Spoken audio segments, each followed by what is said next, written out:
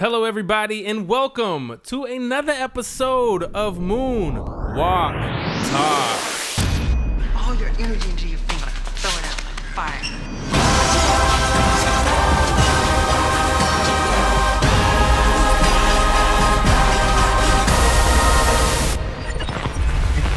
Welcome to another episode of Moonwalk Talks. My name is Jankins, your host. I don't have anything fancy to say here this time because I just want to get right into it. Just got through watching the new movie, Michael Jackson, Searching for Neverland. I'm here with my buddy Fern. Fern, how you doing? All right, man. Now, normally whenever I do these episodes and I have somebody come in, they're normally they're kind of MJ fans, but not really like big MJ fans. And but Fern, you're actually a really big MJ fan. I'm really huge. Been listening to him since 1984. Yeah. I mean, I've got him tattooed on my chest. Yeah. You know, it's a pretty big deal. And if you guys hear anything crazy right now, we're at my new house. I just moved like yesterday, and it's really hot in here because for some reason the AC is not working. And then two, my bunny is over there losing his mind. I don't know why all of a sudden he thought he was going to start doing it now. So hopefully... hopefully you guys do hear it, because that's funny. Anyway, normally our episodes, you know, we've been doing more structured episodes, but I thought it would be fun to just do just a random one and talk about this new movie. So, I guess before we get into it, I always ask everybody when they come on the podcast, even though I'm really excited to talk about this movie, Fern, what is your first MJ memory? Oh, man. Far back from I can remember... 1984, 1985, when MTV first started, you know, we had cable and the little black boxes or brown boxes where you had to move the little dial and flip the switches to get to the movie channel.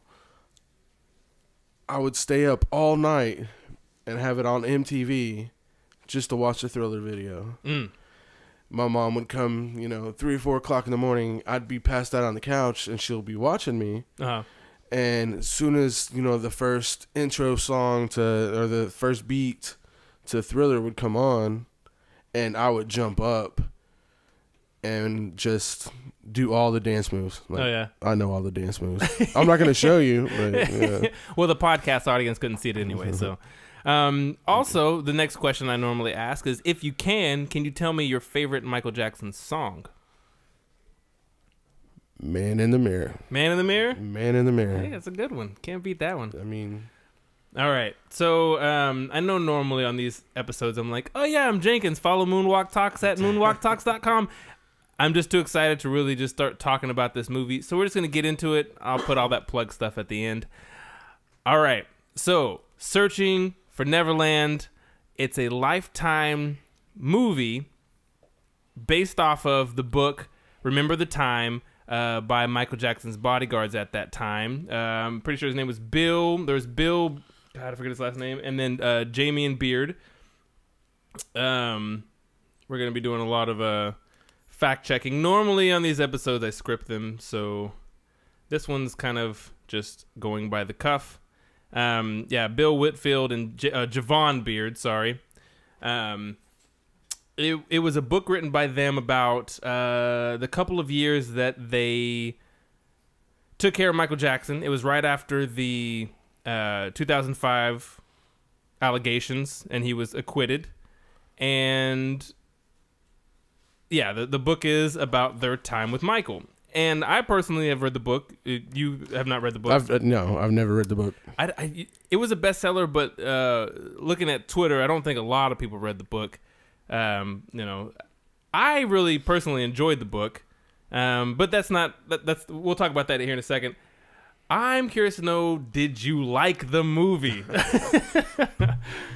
Man, there were some points that I really liked it. I did not like the actor playing Michael Jackson. Okay.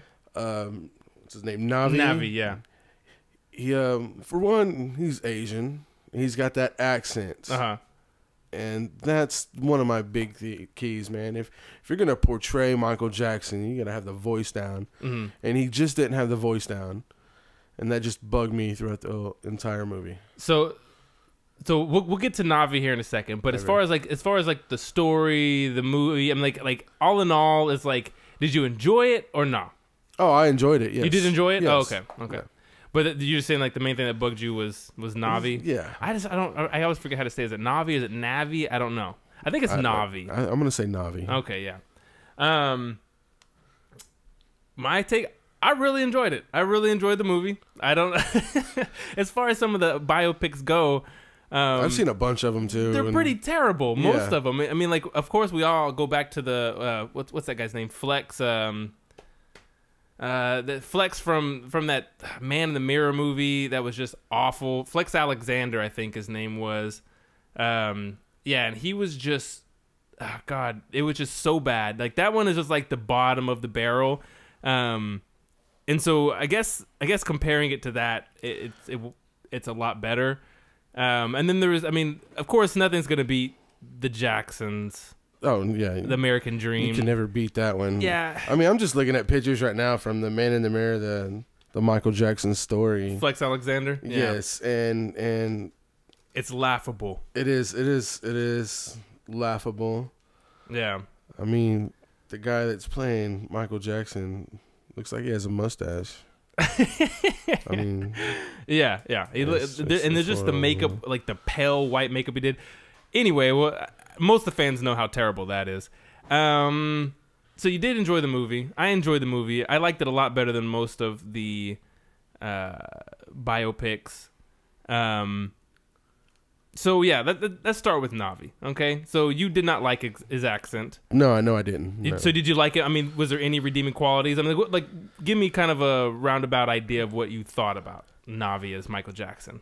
I didn't like any part of Zero? him. No. The makeup was done poorly. Mm-hmm. His voice. I mean, the way he moved.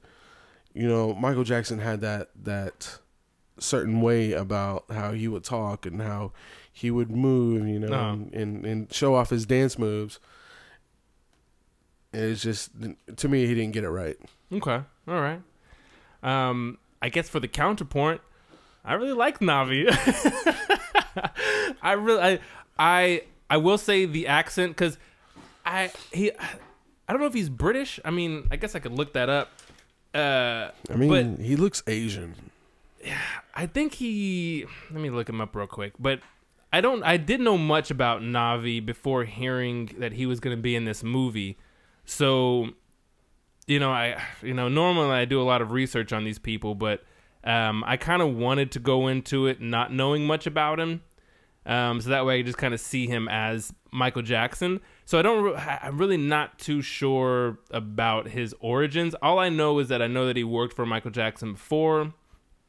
I know that I'm pretty sure he was employed by Michael Jackson as a decoy for a while. And I know that Michael Jackson has praised him as one of the better Michael Jackson impersonators.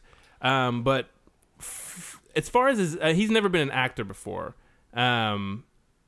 I really enjoyed his acting. I think he did a fantastic job as an actor. Because for one, I guess, seeing him as, knowing that he wasn't an actor beforehand, actually made it a little bit. I guess it gave him more of a buffer. I don't know. Maybe I'm being a little nice to him, but I thought he was great at acting. The only thing that did, there was two things that killed me. One, you're right, the accent. I could hear him doing like British tones and he would say like caw instead of car. Well, at one point I thought he was Hispanic. Really? Like in the very beginning, he had a little bit of a Hispanic accent.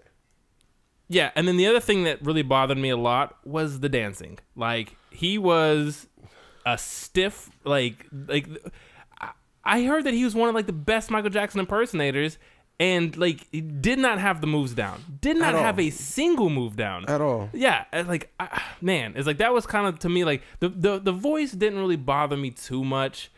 I would catch him doing it wrong every once in a while, but I don't know. It's I guess it wasn't as cartoony as some of the ones that I've heard, because some people get they just over exaggerate it, and I don't think his was that bad in my opinion. But definitely the British overtones, some of the lisps were kind of exaggerated. But in my opinion, all in all, it wasn't as bad as.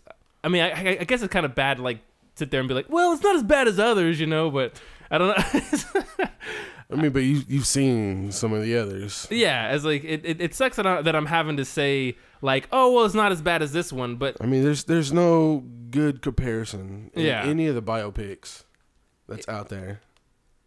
Does this dude just not have a Wikipedia page or something? Because I'm like, All I'm finding is E! Online. oh yeah, Navi, Michael Jackson, Wiki. Why does it not pull up? Yeah, I don't know. I guess I should probably know more about him, but you know, I can't know everything. Excuse me. Let's see, Navi. I mean, he's got an official website. He was born in Trinidad. He's been impersonating Michael Jackson for 28 years. Yeah, I did know that he worked as a decoy for Michael for some years. Anyway, but yeah, I guess back to the opinions. I really enjoyed his acting. I think that out of all the people I've seen play Michael Jackson, well, my favorite, we'll get to that later, but I think that for later years, Michael, I think he did a good job, in my opinion, and that's just me. You know, that's just me. No. Me and the wife went to Branson, Missouri, just because they were doing a one night only show of MJ Live. It was an impersonator coming in from Vegas. Okay. Now this guy, he had the moves down, and I got to meet him afterwards. He had the voice down, he had the look down, and do you remember what his name was at all? No. I know there's a couple of people from MJ Live. They've kind of cycled him in and out. I know, God, Ernest was one of them. I forget that guy's last name. James Times, which I saw at the Who's Bad tribute, was one of them. I don't remember the last guy I saw. I think the guy you're talking about was because I saw him at MJ Live as well. I wish I remembered his name. But the thing about those impersonators versus Navi is that Navi, to me, resembled him better. I guess it's one of those things like seeing is believing, because to me, Navi kind of resembled him a bit more than the guys that do the tributes, because, I mean, Navi's had plastic surgery to look like him. I mean, I guess that works better for me, is like seeing that he kind of like resembled MJ more than these guys, because like I've seen these guys like close up and you can see the makeup like real bad. It's like you can just tell where they've contoured their nose and their cheeks and everything, and yeah, that's for the glove. My wife just came in and brought in this tub of sequins of sequins, yeah, that I was using to make a glove. Anyway, yeah, to me, he resembled Michael to me. It's like, and you know, I've seen Michael a lot, and of course, you know, nobody's ever gonna look exactly like him. They're just not. It's like, there's just no way to do it. There's just no way. It's like, but to me, he looked a lot like him to me. So. I don't think so. I think they got I think they got the chin wrong. It looked too square. It was just a lot of Botox injections in his chin. That's what it looked like. The only thing that bugged me a lot was his lips. They always looked chapped the entire time. Just chapped. And it's like, why couldn't they fix that? I don't know, man. It's like it didn't bug me as much as I guess, because I want to believe that it's, you know, that it's Michael, or, you know, like whenever I go see like Michael Jackson 1, or I'll go see, you know, some of the tribute artists. It's like I will go in it being like, you know what, I'm just gonna kind of enjoy this. It's like I'm just gonna let it go. There's very few instances where I just get really pissed off at, you know, a certain thing.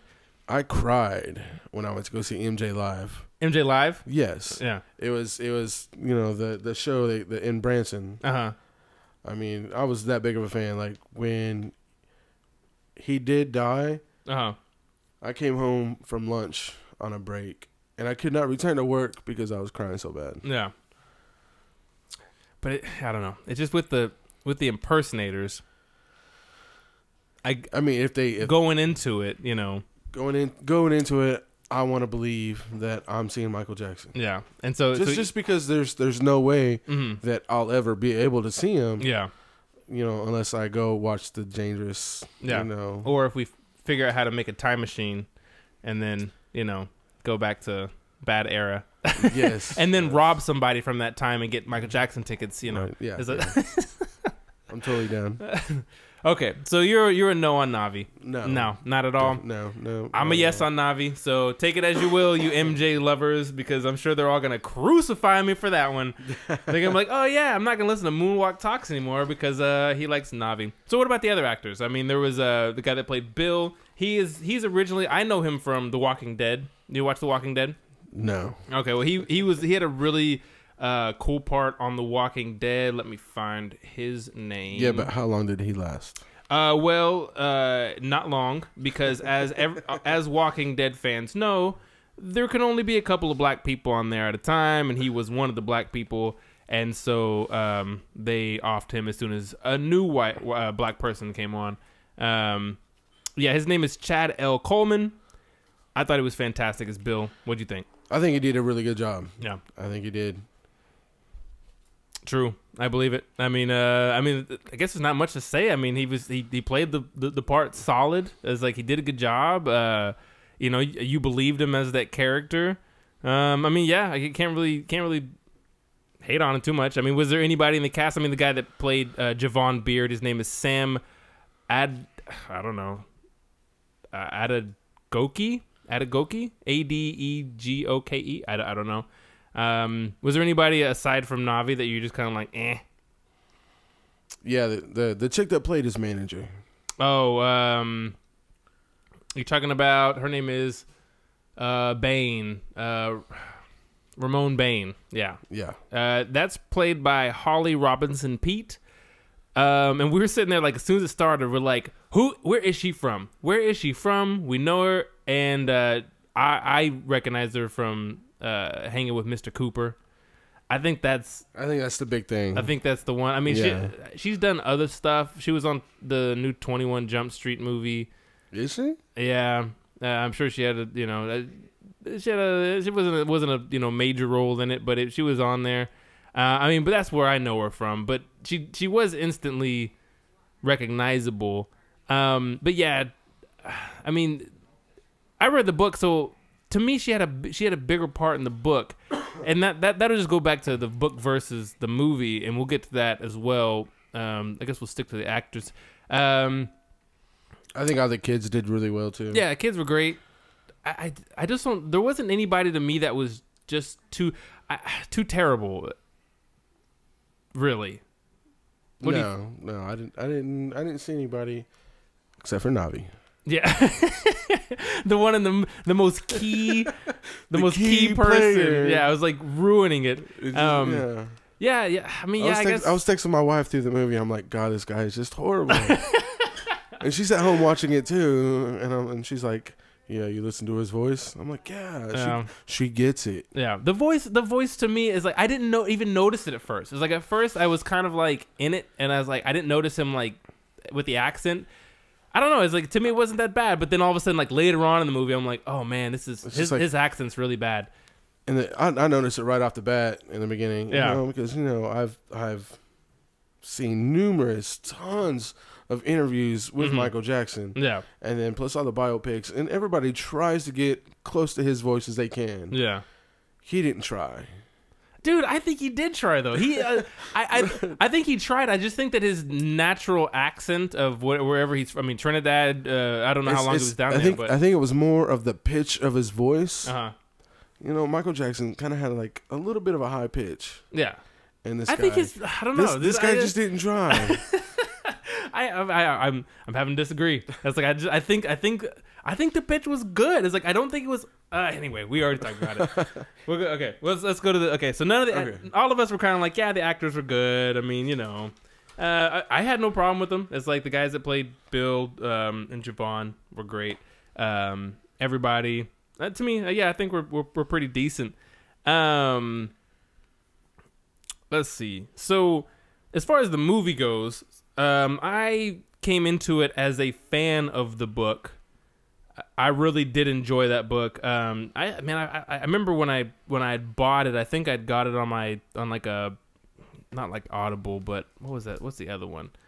I don't know. I got it to where I could read it on my phone, and I just sat in bed one day and just read the entire book. Like, cause it was just like, to me, it was really neat learning about that time of Michael Jackson's life. Because it was, in a way, it was a time where nobody cared about what Michael Jackson was doing, because it was right after the trial. Everybody was kind of harped on that. Everybody thought he was going to jail, No, I knew he wasn't. Yeah, well, the media, all the a-holes out there thought that Michael Jackson was going to go to jail because people thought he was guilty, especially getting accused for the second time. And so after that, nobody really cared about. I mean, that's what I saw reading the book, was that in that point. From the years that the 2 or 3 years that they were with him, that people like they cared to see Michael Jackson, but they weren't really too worried about what he was doing. And not just regular people like me and you, but like even the celebrities. Yeah, you saw like nobody cared. At one point, nobody even cared to call him. Yeah, and so I always thought it was interesting because who knows that story? The only people that know that story are the 2 guys that were there with him, his children, and Michael. And, of course, the people that would pop in and out every once in a while. And those names, reading a bunch of the different books like MJ Inc., reading like My Friend Michael with Frank Cassio, you hear about these people that pop in and out. And the thing that's always troubling about with these movies, with these books, is that you just don't know what's real. You just don't. You don't know what's true. It's like, and as much as I want to believe that this is true, which a part of me does, I actually do believe that the bodyguards are telling the truth. I don't think that I'm sure some parts are fabricated, but all in all, I believe that it's a real. I think that these events transpired. What do you think? I think so. It seems real genuine. Mm-hmm. It seems like something Michael would go through. Yeah. Being, just how everybody just turned their backs on him. Mm-hmm. The part that kind of has me off a little bit is about him being broke. Okay. Well, that's what I want to talk to you about, because I know that while I was watching the movie, I was reading the Twitter comments, and of course there's a lot of hate for this movie. There's a lot of hate for this movie. And, I think the problem is that just like most movies that are centered around Michael Jackson's life, 1, there's not a budget. There's just never enough budget. And 2, there's never enough time. And most movies that are going to deal with superstars' life, both of those things are going to be a problem, and especially with Michael's, because you just can't recreate Michael's life. You just can't. It's like it's going to be impossible.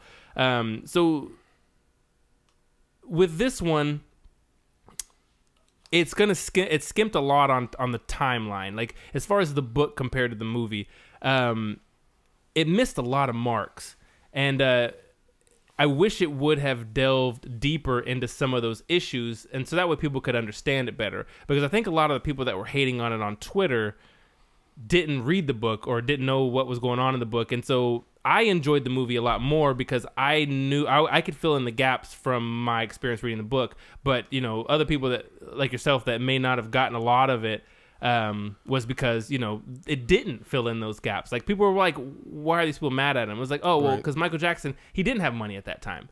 He was so much in debt. Like, there was one scene that I wish that they would have kept in. Like, they kind of had that scene where he was, not getting, he couldn't afford the Christmas gifts. Yeah. Or whatever. But there was another scene which I wish they would have put in, which is one of the, like, funniest things that I've heard, from the world of Michael Jackson, was at one point he wanted to get a new iPhone, and so they went to the Verizon or AT&T. I don't remember that much. It was one of those two, and the guys had to go in with his credit card with his information because of course Michael Jackson couldn't go in there, and he was denied because his credit was so bad, and so one of the guys actually had to pay for it. One of the bodyguards.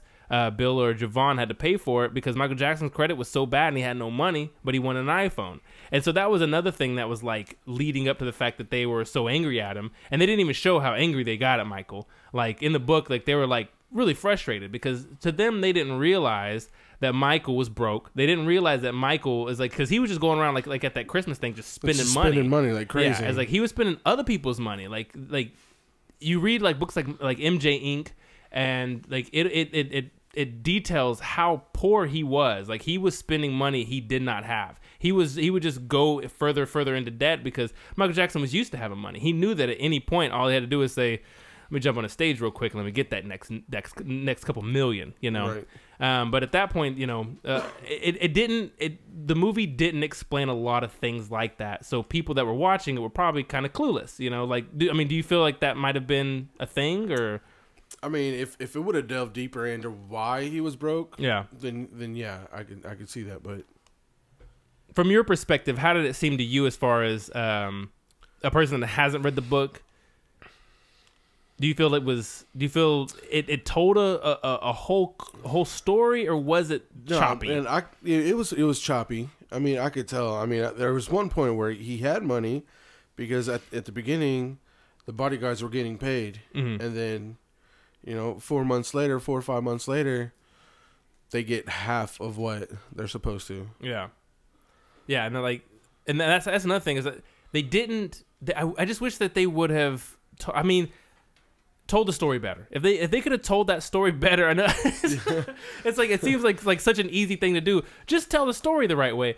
But again, there just wasn't enough. They never give it enough time. And like I wrote down in my notes that they had wasted time on scenes that they didn't need, that they could have been explaining what was going on. Like Joe Jackson showing up. Well, that one was actually, like, to me, a good scene to kind of show that his family are crazy people.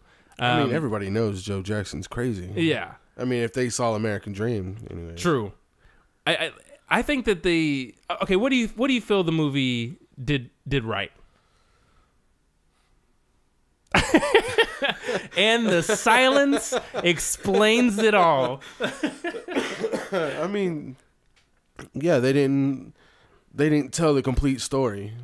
Yeah. You know, some parts were kind of hard to follow. Only because, like I said, you don't know why he went broke. Yeah. You know, he's got you know, his catalog. He's got, you know, the other catalogs that he owns. I think a lot of people going into it, just casual fans, and that's what I kind of, because I was kind of reading through Twitter. A lot of people really hated on it because they just didn't understand what was going on. A casual MJ fan, you know, that just knows, you know, Beat It, Thriller, you know, it's like they kind of know the catalog, but they couldn't tell you Michael Jackson's, you know, middle name. You know, it's like people that just know of him, and they come to watch this movie. It's not doing it justice because they're gonna sit there and be like, well, he sold Thriller though. It's like, you know, I mean, he made Thriller. He has billions of dollars. It's like, so they're not gonna understand that he was broke and why he was broke. So of course they're gonna, you know, go into recourse like, well, what does that mean? Because Michael Jackson, he had lots of money. What are you talking about? Why can he afford $65,000 worth or $35,000 of Christmas gifts, you know? Right. So yeah, those are things like that they could have explained better. But again, it's like it goes back to the book does explain it very well. The movie just doesn't. Sucks at it. Yeah. Who directed this movie? Oh, I have no clue. I guess we could IMDb it. I guess. Let's see. Directed by Diane Houston. Let's see what else she's done. Just stay away from MJ movies. Looks like she's done Take the Lead. No, she was a writer for that. Let's see. Director. Okay, so far she just has a bunch of upcoming stuff. Oh, wait, no. So this is her first film. Oh, wait, no. She's done lots of TV series. Soul Food TV series. TV series. And they're all canceled. Yep, Crossing Jordan. Oh, she only directed one episode of that. One episode. Okay, so she's only directed one episode of like 4 different TV series. No wonder it was so choppy. Yeah, it's like, to me, like, I don't think the directing was bad. I think the pacing, to me, is like, the pacing was the worst part to me. It did not convey what it needed to convey. And normally when these movies need to come out, it needs and I know a lot of the fans feel this way. It needs to paint Michael Jackson in a better light because a lot of people going into this are going to think, of course, Michael Jackson, the child molestation allegations. They're going to think Michael Jackson, the wacko jacko. Yeah, the weirdo. And I mean, to me, I think that this one did portray Michael in a good way. I don't think that it made him seem like a crazy person. I liked the movie in the sense where it made Michael Jackson, I mean, look like a real person going through real troubles. I mean, like, you know, he's broke. Yeah. You know, how many celebrities that high in fame do you know that it broke? Yeah. Besides MC Hammer. Yeah. Well, see, one of these episodes is like, I could go into it now of why I was broke, but most of the fan community, like the hardcore fans, know why. And it's one of those episodes that I have to like get into all the facts, details, dates, times, why. It pretty much came down to the fact that he was spending too much and not making enough because he didn't work for a long time. He wasn't doing shows, he wasn't selling albums, and he wasn't writing music. So he was spending more than he was making, and he thought that he always had an endless supply of money. And that's another thing they didn't say was, why did he keep those Gone with the Wind statues? The reason why he kept them, and it explains in the book, is because they were worth money. Like, they were worth, I think each of them were worth at least $1.5 million each. He had 2 of them. And so he always kept them in that case, so that way if anything were to happen to him, no matter what, he could get rid of them real quick, get some quick cash, and dip. And so that way he would always have enough money to take care of his family. And that's the reason why I kept him. But they didn't say that in the movie, you know? No. And it's like, that's why he had that case of cash, because he knew that no matter if he didn't have credit or his credit cards wouldn't work, he'd always have cash to fall back on. But yeah, there's things like that they didn't explain in the movie, which I wish they would have. And that's why I want to talk about the difference between reading the book and not reading the book, is that I enjoyed the movie a lot more because I kind of knew what things were going for. Right. It's like if you go to a Harry Potter movie, it's like you can, well, I guess it's different because you can enjoy a Harry Potter movie without reading the book, but you're going to enjoy it more if you know who, you know, the behind the scenes characters, and like, oh, and that Twilight. Person showed up. And Twilight. Oh, it's Twilight. Yeah. I don't know anything about that. But yeah, so that was my major complaint about the movie, was that it did not explain the book the way that it should have, because the book is so good. Like, there's a few books that I'm like, I really, really enjoy. That was one of them. I thought was just so neat. But yeah, I feel like I'm talking way too much. No. Now I'm gonna have to go out and, you know, you should read the book. Yeah, I mean, I like to read the book, but you know. All right. So after I'm done harping on that, dude, you can cut me off at any moment because I will just start yakking. Okay. All right. So yeah, that was my thing going in, was that I was really hoping that it would stay faithful to the book, and in ways it did, but it didn't explain it enough, and that was just because of the time. You know, it's like they just didn't have enough money or enough time. But the moments that it did stick to the book, it got the book completely right. Like, it literally, like, it was taking the book maybe way too literally. It did stick into the book a lot. So let's see, as far as notes go, this next one says, I'll have to actually double check that one, because the Jehovah's Witness thing, they kind of stuck into that a lot. Did you have notes about that? Yeah. See, there was one point in time where he left Jehovah's Witness and became Christian. They did a TV special about it. Oprah and Michael Jackson's First Christmas. Yeah. And then now they're saying that he's a Jehovah's Witness, but his mother had brought gifts, Christmas presents, for the kids. Yeah. And she was a diehard Jehovah's Witness. Yeah. And from what I've read in different areas, was that Michael had quit practicing a while, because like I've explained this before, I used to be a Jehovah's Witness when I was a kid, so I know that you have a thing, you're fellowshipped or disfellowshipped. When you get disfellowshipped, you can't be part of the Jehovah's Witnesses anymore. You can practice their rituals if you want to, because nobody can stop you. It's freedom of religion, but they don't consider you part of it. Now, after Michael Jackson, I think it was, I can't remember exactly what year it was, but he got disfellowshipped. I think it was after Bad. and they wanted nothing to do with him. And Right. so, and I remember at a point that he had stopped practicing in the ways of Jehovah's Witnesses. And I thought it was funny that they kept bringing that up. But there was one other thing that they kept bringing up that I thought was freaking hilarious. The hot sauce.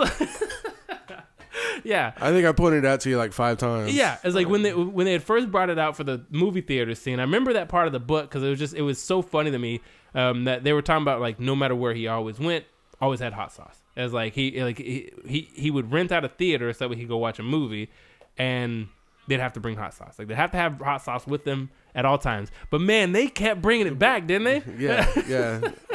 At least 10 times. Oh, man. I mean, when they were packing up the house, Yeah. the first thing they were packing up was the hot sauce. Yeah, you see him but there was a shot of them putting the hot sauce into a box. I'm like, dude, that's comedy.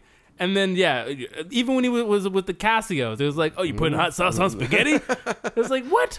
It's like, what is this running gag with the hot sauce? Like in the book, I don't even remember them talking that much about the hot sauce. It's like I remember the scene with the popcorn, but man, and I remember they saying they loved hot sauce or whatever. But yeah, dude, that was really funny. It was kind of Another thing I thought was my next note was I like how they were authentic to Michael Jackson's entrances. Yeah. Like most of the time, whenever I'm sure you've heard the stories about when people say they met Michael Jackson, it was either a magical moment or he would surprise them in some way. And so both the times that the bodyguards met Michael Jackson, he was one magical entrance, second surprise. So I was like, that's pretty cool. I thought that was pretty cool how he the second time that he met the bodyguard. Yeah, he was like all super excited, and all of a sudden he's like, pop, there he is. Him dressed up like a pimp. Yeah. Let's see. Do you have any what do you got for your notes as far as like things you like? Let's keep going with things that we did like about it. The things that hold on, let me. Do you have any notes in there? Or we can just go to straight things that you don't like. I mean, like, no, I loved that they, like his interests. Yeah. Like, he loved Charlie Chaplin. Yep. They showed that in got that the in there. movie theater scene. He loved My Prerogative by Bobby Brown. He did like that song. No, yeah, let's talk about that a little bit. Because... that's how you said earlier. That's where his inner black came out. Yeah. Well, there was a lot of them because, like, the hot sauce is like the... and also the no credit. That's a black joke. I mean, like... We've seen him in the back seat. Yeah, he was eating a chicken leg. Oh, yeah. He loved fried chicken. And what's so funny is that sauce. because people were always talking about, like, well, it was, rumor that he was vegetarian. But, I don't see that. No, he wasn't. It's like he loved fried chicken so much. Like and his favorite was Kentucky Fried Chicken. Yeah. And anyway, but yeah, back to My Prerogative. I was doing research while that was playing because they played it twice. And I do remember... at one point hearing that he wanted, it might have been from the book actually, that he wanted to cover that song. There was a couple of songs that he really enjoyed because after Invincible came out, they were planning on maybe doing a cover album because, they're like, Invincible didn't do so well. Yeah. And so like maybe a cover album would be good, which would have been a terrible idea. But I don't know. I would have liked to hear MJ do My Prerogative. Yeah, I mean, we kind of did on that movie. You don't think that was Navi? Yeah. I think it sounded okay. It's like in a way, in a weird kind of, blurry eared way, I didn't think it sounded that bad. Some of the woos and he's were a little bit too much, but I thought my ears were bleeding. Yeah. I think you resonate with most of the fans. I really do believe that most. I think you're like the 1%. I think I am. I think I'm the 1% of people that really enjoyed this movie. Well, I wouldn't say really enjoyed. I enjoyed it. I mean, I enjoyed it. Yeah. It was a good movie. But as far as Navi's concerned, as far as Navi, yeah. You're completely anti, and I'm kind of on board with Navi. So I'm anti-Navi. We're gonna have a sanction between the fans. It's like them like we're with Fern, and it's like down with Jankins, and there's gonna be like 10 of me. Like you're looking at the new host. Yeah, exactly. They're gonna be like, can we just get rid of Jenkins? He's kind of like they're like stick to the scripted episodes, you moron. Anyway, yeah, so my prerogative, I was looking around because first off, I was like, it's kind of interesting because I remember that part from the book, but I would think about like, why would they include that so often? But I forget that Lifetime also did The New Edition movie, right? Was it? Oh no, was that BET? That was BET. But right before they played this movie was the Whitney movie. Houston. So I think that they probably had the licensing for Bobby Brown's music because they did. If you guys don't know, which I'm sure you do, the MJ estate wanted nothing to do with this movie. So Michael Jackson's family wanted nothing to do with it. The estate, the My Jack catalog, nothing to do with this movie. So they cannot include any Michael Jackson music in this movie. So that's why they had Smile, because they can get the licensing for that, because it's more of a, it's pretty open. They can get the licensing for My Prerogative, because it's owned by MCA. But what was that song that we heard? I don't know. I am so confused on what that song was. I tried to Shazam it, and it wouldn't pop up. Yeah, so for those wondering, that song that was sung by Navi, it was sung Navi. I'm pretty sure that was Navi singing. I don't know what that song was. I really don't. It's like I don't even know where to start. It's like that song didn't sound familiar to me at all. No, me neither. It sounds like it sounds like a song that could have possibly been chosen to be like on Escape. It sounded like a song that might have been in the vault somewhere, but I don't know. But it could have just been a cover of somebody else's song, because I don't think they get permission for anything. They just asked Navi to write a song for this little part, and it was horrible. I didn't like the song. Yeah, I don't know. I couldn't. I have to listen to the song a couple more times. I couldn't even because the way that we were watching it, we had to watch it through, because I don't have cable, so I had to do it through Sling TV into my TV, and then do it through a speaker that I own, like one of my DJ speakers. And so I had a hard time discerning some of the lyrics from the song to even look up what the lyrics were. So I'll have to go back and listen to it again and try to figure out where that freaking. I'll go home on a normal TV and try to and then get some normal sound coming out of it. Normal quality sound. The thing about My Prerogative that I'd written down, they were loving the fact of My Prerogative being used, because it was probably one of the only licensed songs they used. But yeah, it's actually owned by MCA Universal. I was thinking, well, maybe it was part of the ATV catalog, but it's not. It's not. It's part of the MCA Universal, so they could license it. And the funny thing that I read about that was Teddy Riley helped produce that song. Wow. So okay. And those of you know, Teddy Riley is popular for Dangerous. Oh yeah. Also about the songs, that was another thing that I did not like. The original scores they did were fine to me. Mm-hmm. Some of it got a little too dramatic at some points. Didn't need to be that dramatic, but the times that it got terrible was when they introduced characters, like when Joe Jackson came up, or when Romaine Bain came up, and it had this kind of just stock, jazzy sort of funk music when they walk up. It just sounded cheap every single time that they put in one of those terrible stock, music sort of, it's like generic music. It was just the worst. It's like they could have just completely left that out, and it would have made the movie at least a little bit 2 times better. A little bit.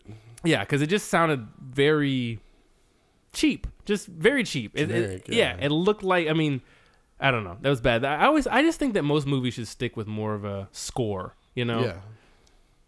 So you'd agree with that? I do agree with that. Yeah. But yeah, as far as the rest of the movie, it just sucks that they couldn't license the My Jack catalog. I don't really think that they needed to use Michael Jackson's music in it personally, because it was at a point of his life where he was kind of staying away from doing that aspect of his life. He was really wanting to get into movies. They hinted at that a little bit. So I don't think they personally needed to have Michael Jackson's music in it. But they definitely shouldn't have had anybody's music in it. They should just did to me personally, I think they should just had a score, just a regular, orchestrated score. Yeah, it would have been a lot better. Yeah, let's see. But they did have Smile. They had the song Smile, like we kind of talked a little bit about. And that scene I thought was super cute. I liked it. I thought it was great. I didn't think he sounded bad singing Smile. I think he sounded good-ish, and I really thought the scene was cute. And then they used Smile at the end of the movie. Smile, of course, is Michael Jackson's favorite song of all time. What do you think? I didn't really pay attention at that part. Man, this man hates Navi. Navi started singing, and then you just zoned out. I zoned out, got on my phone. And then as soon as I heard the music was done, I was like, oh, okay. Dude, no, I love this though, because it definitely is showing the things that two MJ fans can take out of this is because, God, I thought it was a sweet scene. I thought it was sweet. Man, I thought that scene was cute. You know, and it was a nod to MJ, you know, it was MJ's favorite song. I thought it was sweet. I thought it was a sweet scene. I mean, be it that it's MJ's favorite song is all, you know, it's all groovy, but yeah, you could have got somebody else to sing it. Didn't sound nothing like Michael. Yeah. Okay. All right. So I guess that's all the songs there. We're just going through notes here. It's kind of, we don't really have like a. Let's see, what are we at? Oh man, we've talked for a minute. All right, so we'll try to keep it underneath an hour. I guess it doesn't really matter. It's like we can talk as long as we want to. Talk as long as we want to. People still listen. Hopefully they will. It's like if they're like, oh, this isn't a scripted episode. He doesn't know what he's talking about, and he likes Navi. Kill Jankins. Kill Jankins. Yeah. So yeah, they didn't. The money issues. That's one of my other notes. Is talking about the money issues. They didn't elaborate on those, which they really should have, because they did like they were really angry at Michael Jackson. They really were. Like they were just kind of upset at him. I mean, look, at one point, you know, he paid that photographer $75,000 to make that go away, and he couldn't pay his employees. Yeah, and they weren't. I don't really remember the figures from the book. I don't remember. And I don't think there's a way to even look it up right now. But it wasn't that much. I want to say, man, if I'm guessing, $5,000 to $10,000. You know, is like, right. Man, it might. Nah, it's probably more than that. I don't really know, dude. I really can't say. I don't remember how much they were getting paid, but it wasn't a substantial amount of money. It was enough to where Michael Jackson. They've been working for him for 2 years. Yeah. You know, this is the guy that, hey, they didn't get plane tickets, so they drove out. Exactly. And that also, to me, helps, in a way, the legitimacy of their stories, because they were talking about how they did kind of, and so they did kind of, you know, break protocol by caring about their employer, and they weren't getting paid. And so, of course, they got paid off this book. I don't know how much money. Oh, no, I think they actually donated all the money from this book to charity. I think so. So, yeah, so I don't know how much they got paid from the Lifetime movie either. I'm sure they're making their money. I mean, I'm sure they are. Yeah. But I think at that point, for Bill anyway, it wasn't about the money. Yeah. It was about keeping him safe. Yeah. Because he saw how he was going down that downward spiral. Mm-hmm. He like he was saying in the movie, he saw a guy that really just wanted to be a normal person. Exactly. And he was like literally nobody was looking out for this guy. Exactly. Because Michael Jackson, as much as people don't want to believe, because yes, he was a very, very smart man and he made a lot of really good decisions, but he was a childlike person. And I saw on Twitter a lot of people like, oh, it's not helping disprove the fact that he was a childlike person. Michael Jackson grew up getting whatever he wanted from the age of 9. You know, he was money. It's like he always had money. He always had everything he wanted, and it's like, when you tell a person like that they can't have something, they're gonna find somebody who can. Exactly. And so, as much as your fans out there don't want to believe that, it's the truth. It's like, so Michael Jackson was very childlike. Yes, he had his adult moments. And that was another thing that they didn't harp on a lot, was with that girl in the back. They didn't say her name. And there was 2 girls that he had. And the book elaborates on 2 girls. There's Friend and there's Flower. And that was and there's a few things like that they didn't talk about, which would have helped kind of alleviate some of that, which I guess that kind of makes the MJ fans mad as well. But yeah, there was Friend and Flower. And one of them, I don't remember which one, but when Michael Jackson died, and this is all in the book, they wanted to go to his funeral because they were big parts of Michael Jackson's life through those couple of years. And they were from across seas. They weren't from the United States. And so they only had Bill and Javon's number. And so they got hold of them. And I think it was Bill that got her a seat inside of Michael Jackson's funeral. So people didn't know about these people.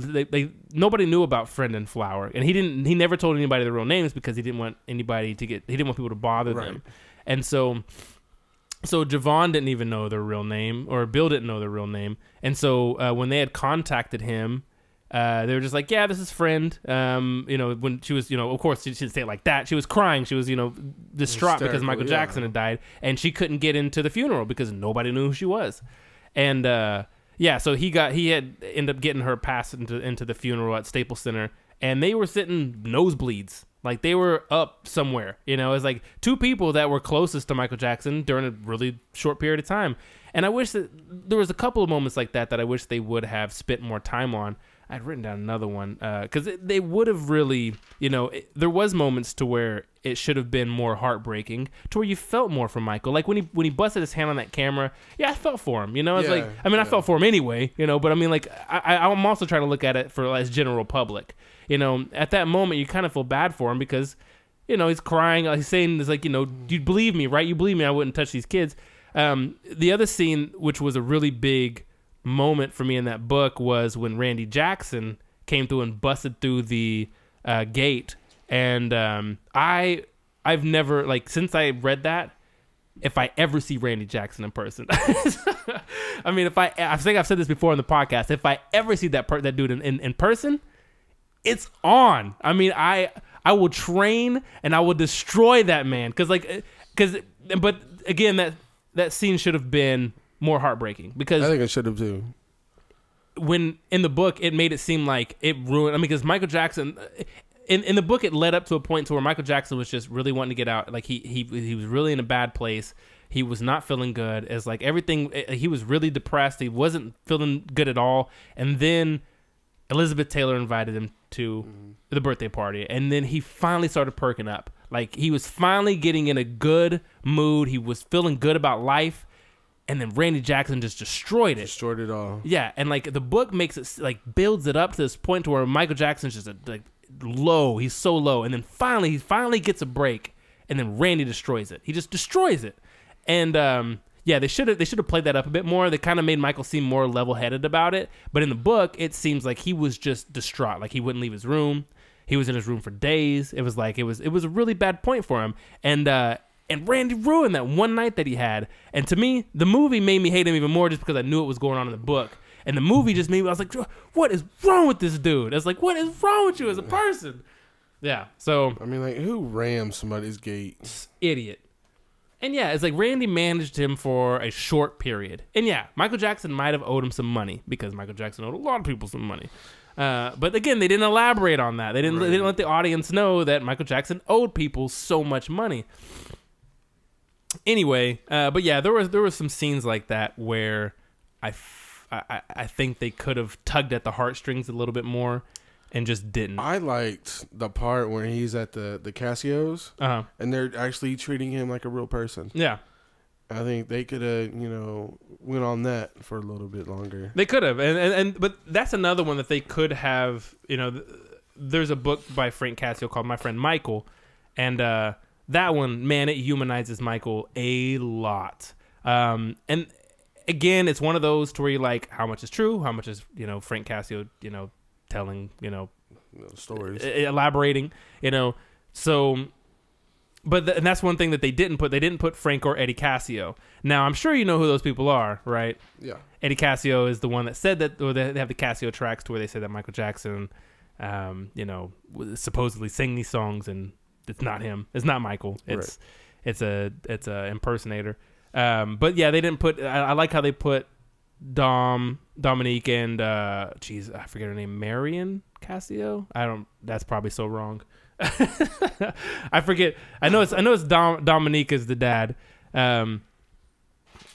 But yeah, they put them in there, and they did show a little bit of humanizing. But yeah, when Michael Jackson would go to the Casio's house, it was like that was the only place he could feel normal. Like, he would always go over there and like hang out, and like, because they lived in a nicer neighborhood in New Jersey, so nobody ever really paid too much attention.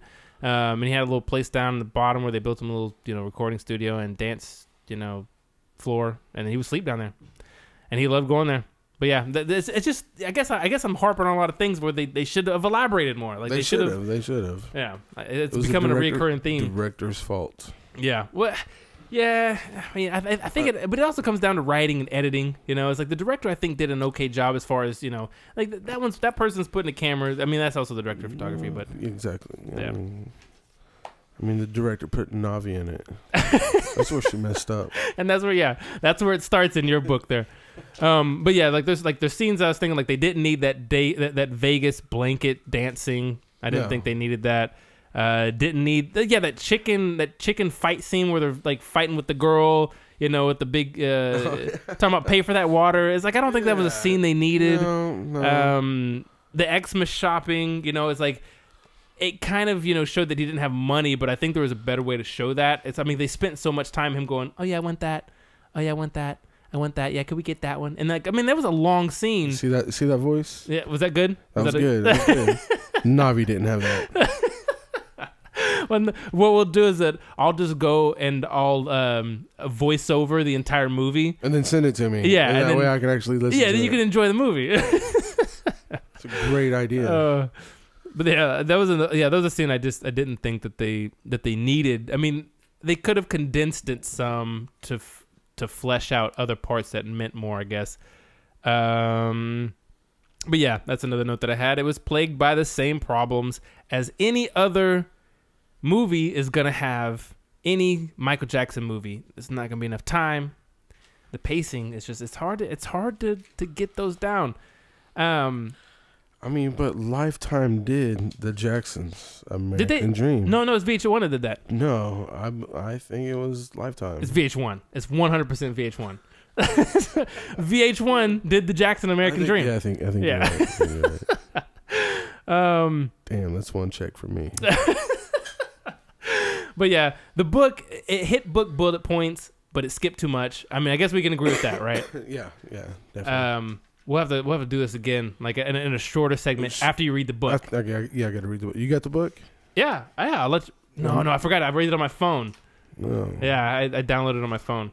Well, then just send it to me. Okay. Well, actually, can I do that? You got an iPhone? I got an iPhone. That is true. Yeah, I think I can then. But yeah, I think that's all the notes I have. I mean, I have a couple more questions for you. Yeah, man, listen. Yeah.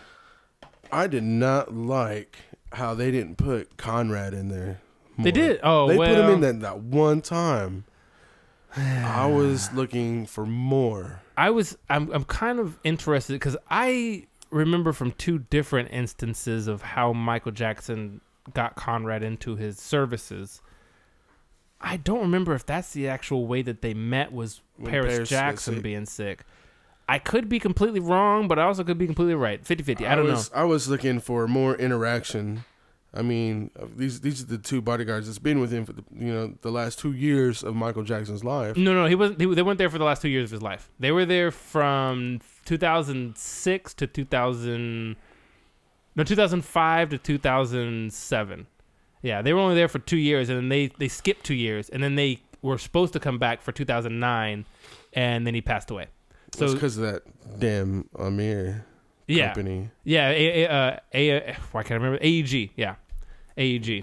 Was it the AEG people? Yeah, that were doing 2009? Yeah, it was AEG. I'm talking about that security company. Oh, you're talking about the... Amir. Yeah, That's his name.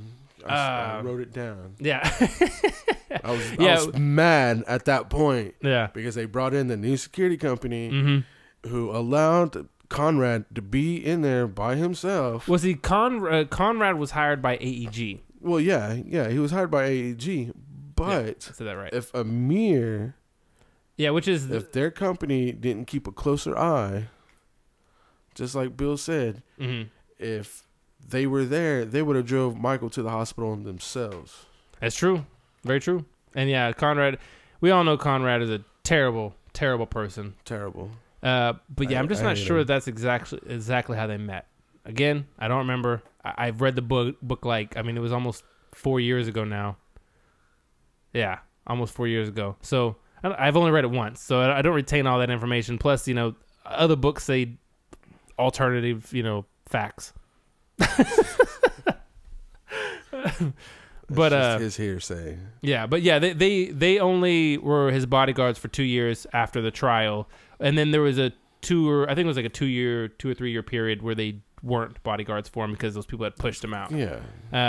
But they still tried to be there. Yeah, and Michael and what they said, at the end is, as much as we know is true, that Michael wanted him back, and I'm sure from every single thing that most of the stories can say is that he had just way too many people, telling him, or in and out of his life at those points. Man, it's like if you ever go through that MJ Inc., dear Jesus, it's like just the amount of people that were just like that all thought that they had his ear, all thought that they were part of his life at that point. It was ridiculous, and it was just and so it's easy for everybody to get, because everybody will tell you that they all felt that Michael Jackson thought they were they thought that they were Michael's closest person. They're like, that's how Michael Jackson treated everybody, though. Mm-hmm. Very true. Yep. I mean, he met you, and you were the most wonderful person in the world. Oh, yeah.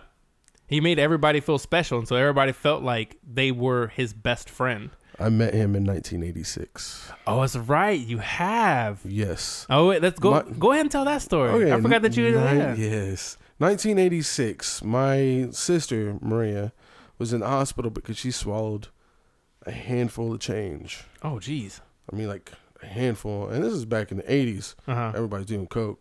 Change was nasty, even worse than it is now. I believe it. It was horrible. And so I'm going to the hospital to visit her with my grandmother. Now, at this point, I get in the elevator. We stop on the second floor. Doors open. This man walks in. 2 bodyguards. Don't rush us out or anything. I look up, and it's Michael Jackson. Now, how old are you at this time? At this time, I was 6 or 7. 6 or 7, okay. I freak out. Well, granted. Yeah. I mean, like, at this point, I know Michael Jackson. I've been listening to his music for, like at least 3 years of my life. Yeah. And so when I see Michael Jackson and, and he shakes my hand, picks me up, I'm a little chunky fat boy. I think it's probably one of his bodyguards had to help him, hoist me up. Yeah. But, and so we get to our floor, and my grandmother's trying to rush me out. And this whole time, I'm crying. I'm like, no, Michael Jackson. I don't go Michael Jackson. Yeah. And he just kind of did one of those where he kisses his hand and waves by. Huh. But he was there visiting the burn relief floor at that time. What do you know? Like, what were the circumstances he was there for? Aside from meeting with the children, was he there like on tour or? He played in Tulsa, I believe, that year. Oh, okay. And so he was here on tour. Okay, so he's doing like a show. He was doing a show, and then he had to stop because I remember one of my father's friends went to the show, caught the Billie Jean hat, and gave it to me. Really? Yeah. Huh. But I was 6 years old, and it's lost. Yeah. I kicked myself in the ass. Well, it's not the Billie Jean hat, but I still wish that I had my Dangerous tape from when I first got it. But not quite the Billie Jean hat. I still got Thriller that was released on Epic Records in mint condition and vinyl. That's awesome. Yeah. I'm not going to tell you where I live now. Because it'll be gone. All right. So I guess we can go and wrap it up. Well, let's see. What are your final thoughts? Oh, one last note, because we were talking about, well, I guess not one last note, a couple more notes. But we were talking about Michael Jackson portraying him. People betraying him. Portraying, not betraying. Sorry, I said that wrong. Yeah, you kind of confused me there. Yeah, I was like, who's betraying Michael Jackson? Everybody? Listen, man, this is how much I love Michael. When I was locked up for a little bit, people would, make the child molesting jokes to me, and I got my pinky broke because I fought one of them. I always have to, like, whenever somebody says something like that, like, the jokes normally, because you just can't get away from the jokes. The jokes, I'm just kind of like, haha, yeah, whatever, dude. But when somebody's like, no, man, but what about them kids though? It's like, that's when I'm like, listen, here.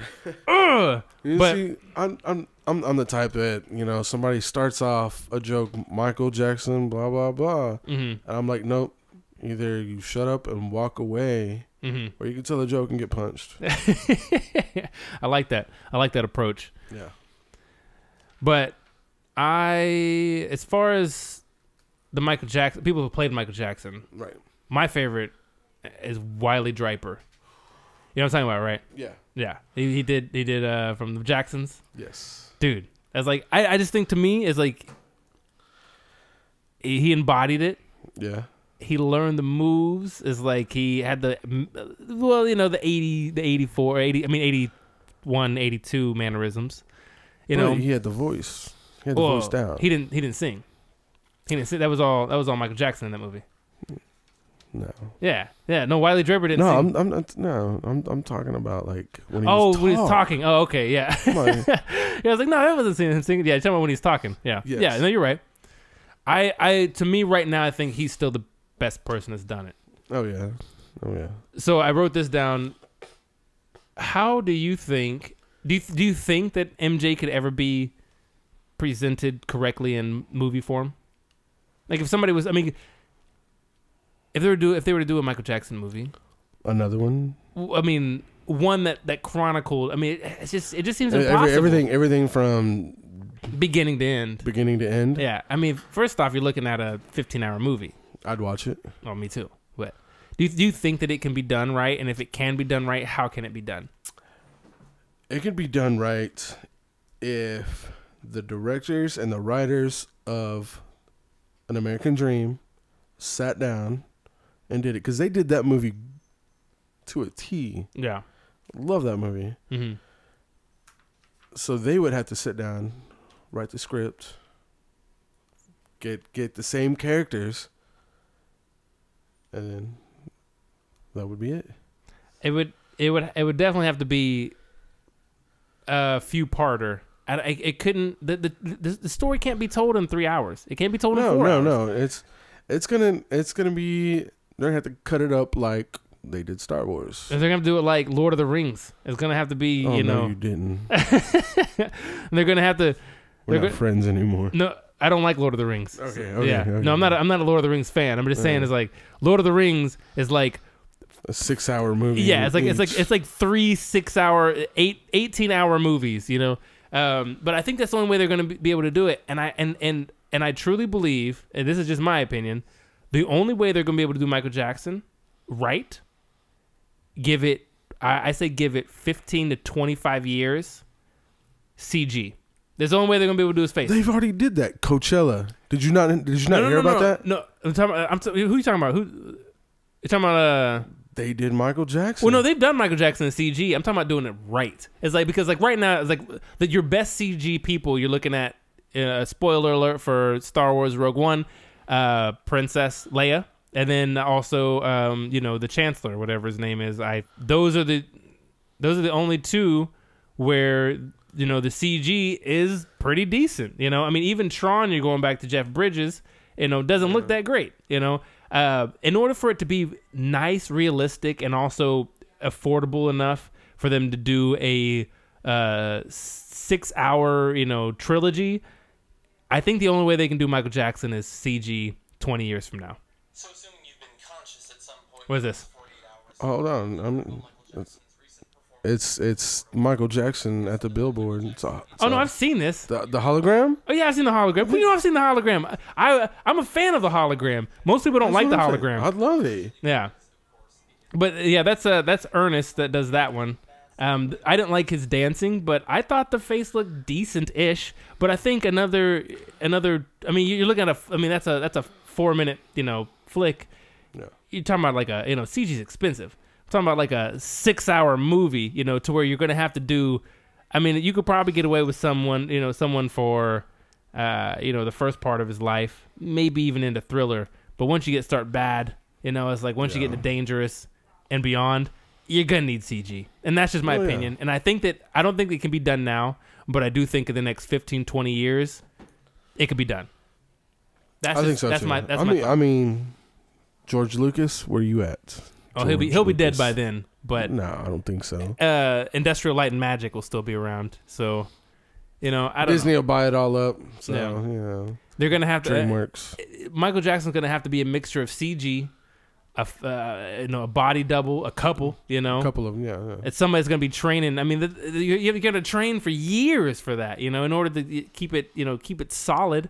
And then, a voice actor, so you have to have voiceover, CG, and, body doubles. That's the only way that Michael Jackson can be done correctly. If even that, and still people are going to complain about it like they did on Twitter all night tonight.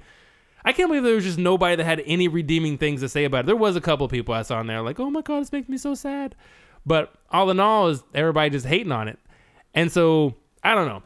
I guess closing up, I didn't think it was that bad of a movie. I enjoyed it. I will watch it again.